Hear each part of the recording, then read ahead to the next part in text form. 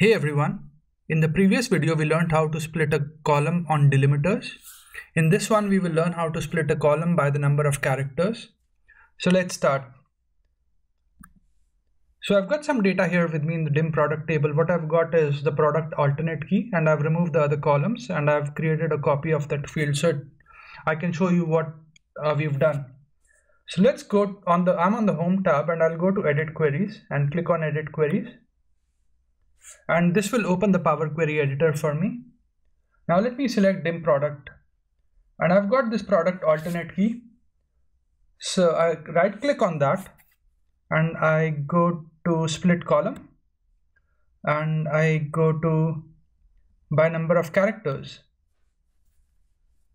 And as you can see over here with the data, we want to remove the first three, let's say, because after hyphen we are assuming that it is what we want to keep, and before the hyphen we really are not concerned. So we could say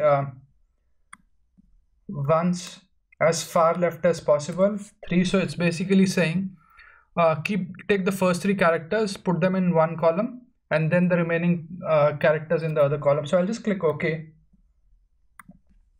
And you'll see what I mean. So you can see the first three characters. If you look at product alternate key, AR hyphen is in one, and then the remaining digits are in the other column. And you can see even going down. So the 10th row, MI8B hyphen 40 is sort of split into another column. So you can sort of just, it's a bit like left for those who come from the T-SQL world. But what you basically doing is you sort of are splitting it into two parts, taking the first three characters as one and the other are in the next column. So I'll remove this, and let's look at the second option on splitting the column by number of characters. And as far right as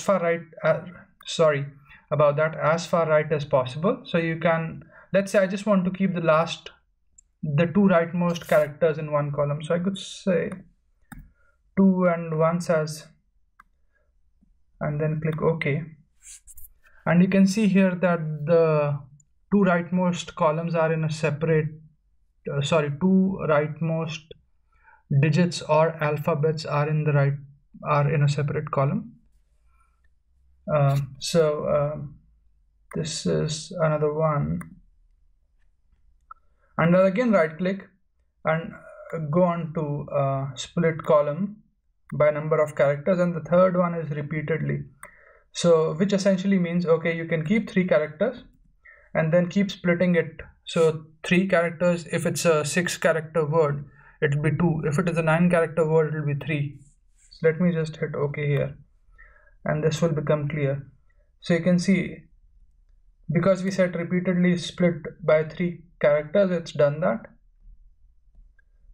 So AR hyphen 538 and then 1, and then the last one is basically a null. But in the 10th row you can see BK hyphen M18 B hyphen 4 and 0. So this is another way to split the columns by specifically saying or specifying the number of characters you want to split on.